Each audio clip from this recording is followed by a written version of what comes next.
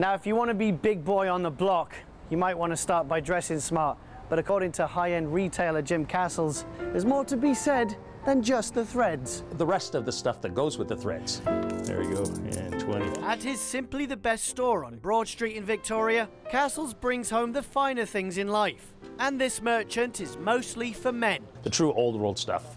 Almost nothing made in China, mostly European. Jim's been in the high-end side of the retail industry for over 40 years, proving that there still is a demand for quality. Rather than getting everything that's mass-produced that falls apart. It doesn't have to be the most expensive, but it has to be the most unique in its category, or it must have great features that the rest of the products don't have. Good afternoon, Simply the Best. At the core of this business, fine-tip fountains and, like a boss, ballpoints. If it's a pen you need, well, Castles carries over 10,000. Starting with the $29.95 working man's pen. Exactly.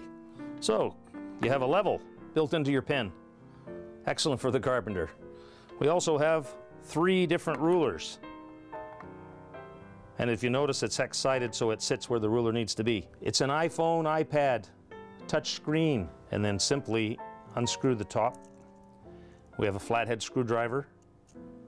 Turn it over magnetically, and you have a Phillips. Like a watchmaker's size. Exactly. You know what I like about the ruler on the pen? You know how long the pen is. When it comes to fountain pens, one popular brand with customers is the Lamy, designed and made in Germany. Can you put a fine nib on? I certainly can. They're just a really good, relatively inexpensive but versatile fountain pen. So they last forever, complete image of sustainability. They don't need electricity, you just have to put ink in them every once in a while. So What do you use a fountain pen for? I write a lot. What do you write? All sorts of things. I teach out at Royal Roads University and teachers are writers. If you have a bigger budget and want more history in your chosen writing implement, well, you can thank the Germans for crafting another pen to suit. Well, Graf von Faber is actually like the highness of the Germans. So this is based on Catherine's Palace in St. Petersburg. All Russian jasper, all hand-laid, platinum trims. And I don't know if the camera can get that, but that's all hand-engraved. 18-karat gold nib.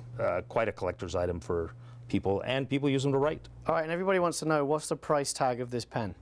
A mere $4,950. I like accessories, and I could always use more. I try and get lots of pocket squares, lots of tie clips, those kind of things that are really accessible and practical to use. So This is the Savile Row Super Badger, made in England, shaving.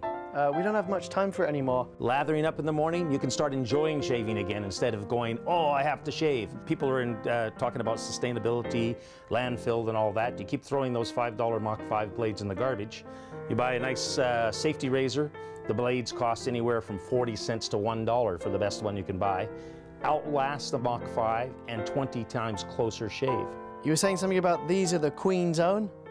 So this particular pattern actually was given to the Queen when she first got married. That's the one she chose in her bridal registry. It's made by Moser of Czechoslovakia, and it's the, even though it's the hit thing today, it's the only crystal in the world that uses no lead.